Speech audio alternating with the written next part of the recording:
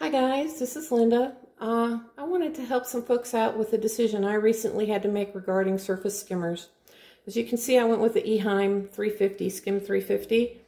One of the reasons I was not sure about the Eheim was I had seen a lot of reviews that said it does not have a guard on it to stop small fish and shrimp from getting sucked into the unit and then killed. That's not true.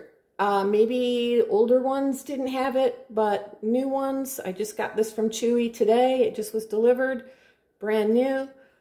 It comes with a guard. And I wanted to do just a quick overview to let you know the main differences between this and the Oase skimmer, and mainly show you what the little guard looks like so you can decide if the Oase is right for you or the Eheim is. I went with the Eheim because one of the differences is this outflow. I actually wanted a little more flow in my tank. I wanted a little more concentrated to push water around a little more. The Oase doesn't have that. The water comes out the bottom of the Oase.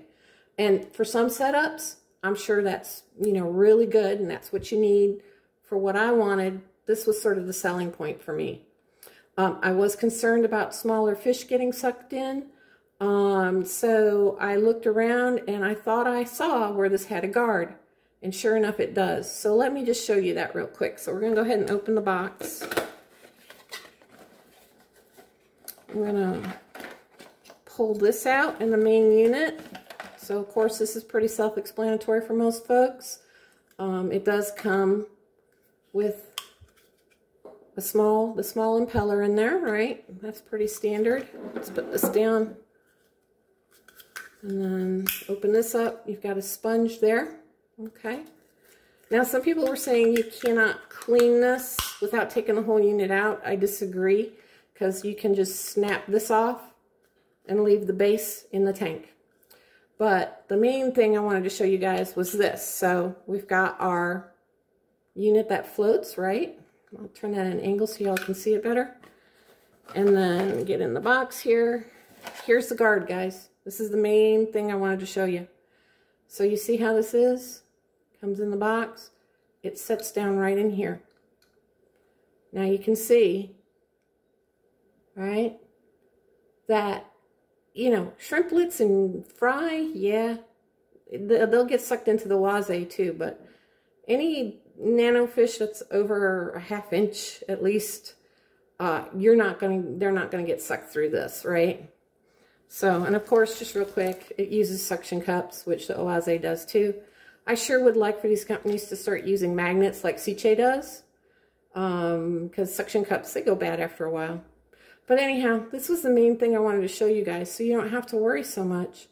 If you do want the Eheim because you like other features on it, like I do, then here you go. There's your guard that comes with it. Okay. You don't have to, unless you have like really tiny shrimplets and really tiny fry, then you might want to wrap something around it. But you'd have to do that with the Oase as well, because the guard on it, the width on the guard is not that much more than this. So there you go, guys. Quick rundown just to help y'all make a decision if you were like me wondering what's the best skimmer for you. For me, again, I like this flow. The Oase, I would say the main difference between the two, the Oase, the flow comes around a 360 ring down the bottom. It flows out. Whereas this shoots the water out here, so it's a little bit more powerful directional flow. So if you're looking for something to increase circulation throughout the tank, that's better. The Oase, if you've got a dead spot in a corner somewhere where you want to really just blow the stuff out of the corner from the bottom of the unit, maybe this Oase is the way to go, but this is the one I decided on. And don't worry about the guard, it comes with one. Alrighty guys, have a beautiful day. Make sure you have time to enjoy your fish tanks, and we'll talk soon.